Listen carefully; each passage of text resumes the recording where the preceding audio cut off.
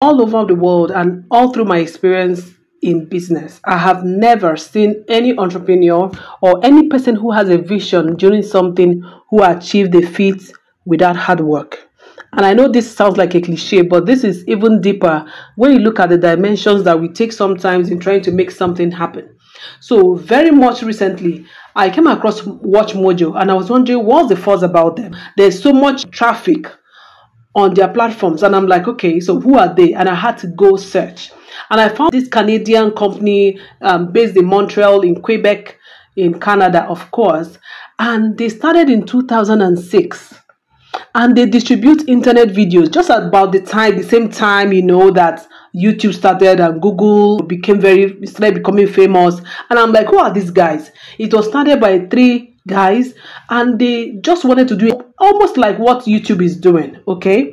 And then they started in their first year. They didn't even make any financial gain. They were at that point where people usually give up. But did they give up? No, of course. If they did, we won't have them now with over 25 million subscribers on YouTube.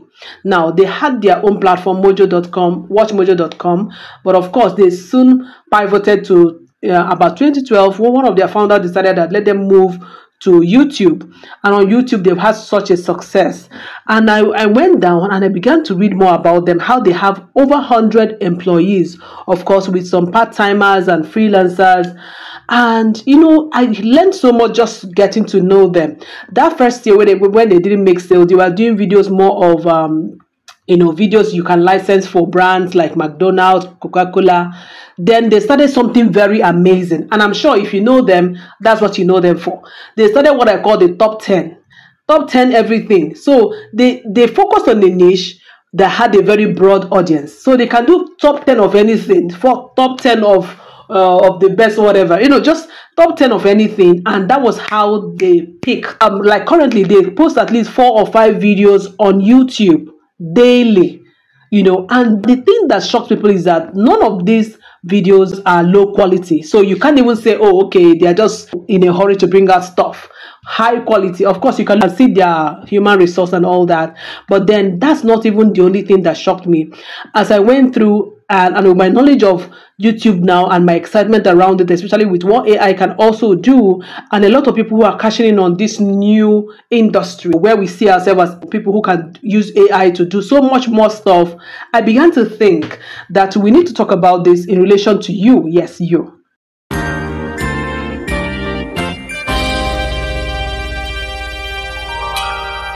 Because now, this is my own top 10, just like the WatchMojo. This is my own top 10 business lessons I think you need to take away from WatchMojo.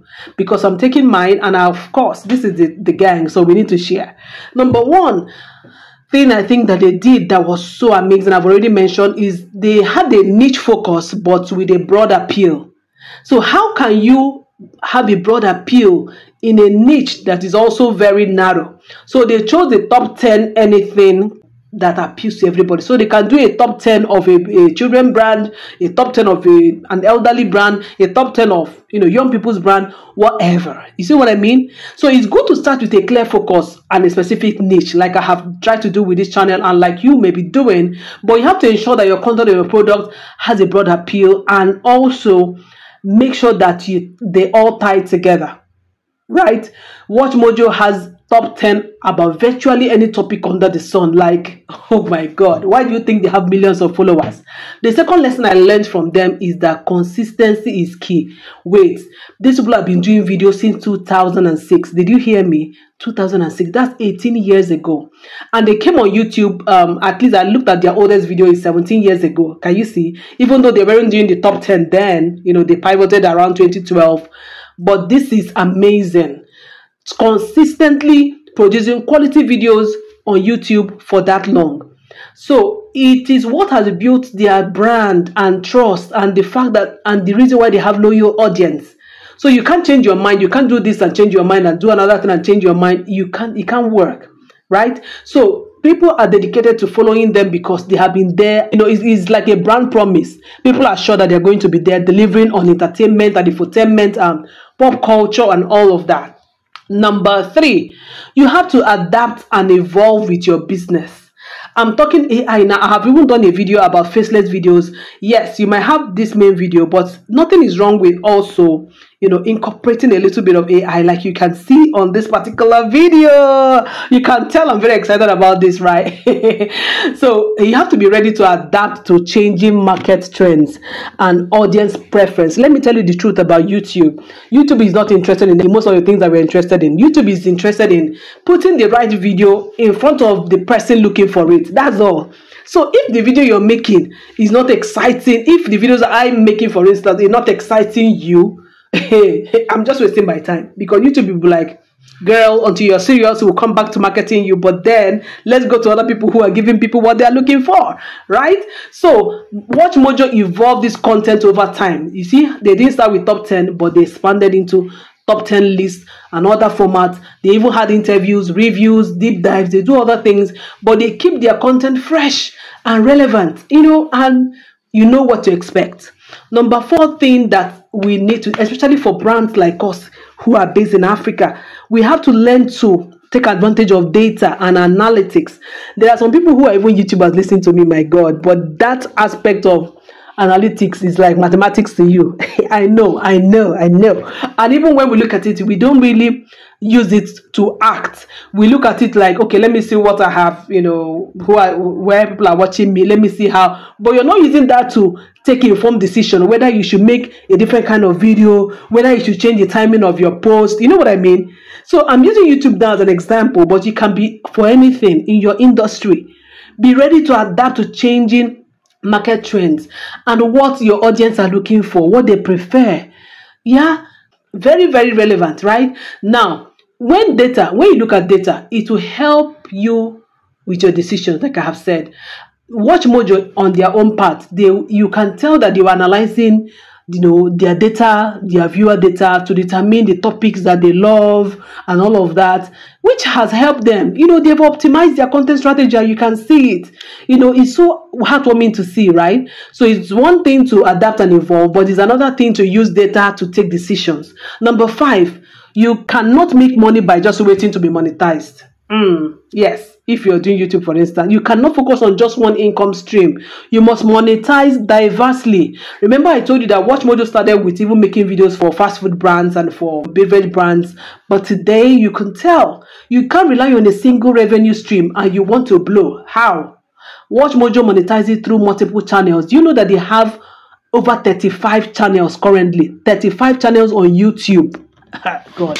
Sure, the MS Mojo, that's like the feminine brand that they have. They have the gaming one, they have several others. So you have to have your revenue coming from ads, some coming from sponsorships, some are coming from selling merchandise. You must diversify your income stream so that you can make your business more resilient, so that it can stand the test of time, right? Number 6, you have to build a strong brand identity. I love their name. Let me tell you the truth.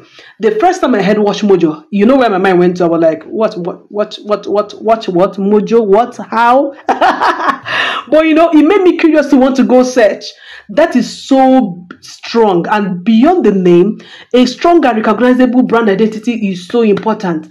WatchMojo's consistent branding across all their content makes them easily identifiable. You can find them anywhere you type WatchMojo, you're going to find all that they're about. Make yours like that as well. Don't have different names that don't relate. Number 7, engage with your audience. I mean, we can't say this enough.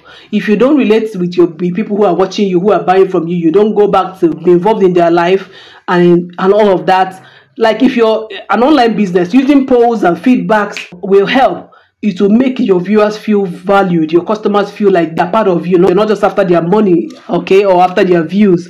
Number 8, WatchMojo taught me that quality is better than quantity. Even though, yes, you need to find a balance around it, okay? High quality content is very, very, very essential. But finding a balance with quantity can help you to increase and scale, yeah? Because, it's a no-brainer, right? Finding a balance with your quantity can help you to scale, because you know the number of people you need to employ per time, and the task and the timelines, and you can tell what you want to achieve and achieve it, because you can scale with quantity and quality. WatchMojo on their part, they maintain a balance that is so admirable. How do you produce this large volume of content every day for the last 18 years without compromising quality. That's something to tell you that you don't just do something out of the makeshift and all that. Okay. Number 9, you have to understand how to leverage platforms. Now, they started on their own platform. They started distributing videos and all that. But when YouTube became Baba, you can't come and be competing with Google now. They did not do Superman like, we've been here and all that, was that. They just quietly moved to YouTube and they are making it. So you must master the platforms where your audience are. Everybody looking for videos and they come to YouTube. So why would you want to create a video distribution platform on another platform, maybe your own, and paying all those dues and keeping high overhead costs when you can actually use a free platform and still where the audience really are, right? It doesn't make any sense to be trying to reinvent the wheel in that sense. So WatchMojo understood that YouTube algorithm and how it works will help them, and they leveraged it to maximize their reach and engagement. So understanding the ins and outs of your platform can give you a significant advantage. Of course, finally, but not the least, you must have long-term vision and you have to be patient, guys. See, I can't tell you the number of times I look at my channel and I'm like, oh my God. But no, I don't think I've ever thought of giving up. But because, man, girl, I know where I'm coming from, right? I know where I'm coming from, but I know so many people sometimes feel like giving up. I've done this for a long time. Have you done it for 18 years consistently? Like looking at the WatchMojo thing, even if you've done it for 20 years, as long as you keep reinventing, you keep looking at your data, you keep using the right platform, you keep doing quality, you're going to come around. So today's inspiration is WatchMojo. The next time may be your business or any other business, but I'll keep bringing it hot like it's fresh. Let me know if you like this format of video and whether I should still do more. Of course, I'm coming with my face very soon as well. So let me know what you think. Let me know which of these things that we learned from WatchMojo really struck you and you're going to adapt. And yeah, I'll talk to you later. Make sure you like this video, subscribe, and of course drop a comment. Let me know your thoughts on this and I'll come your way again pretty soon. Cheers.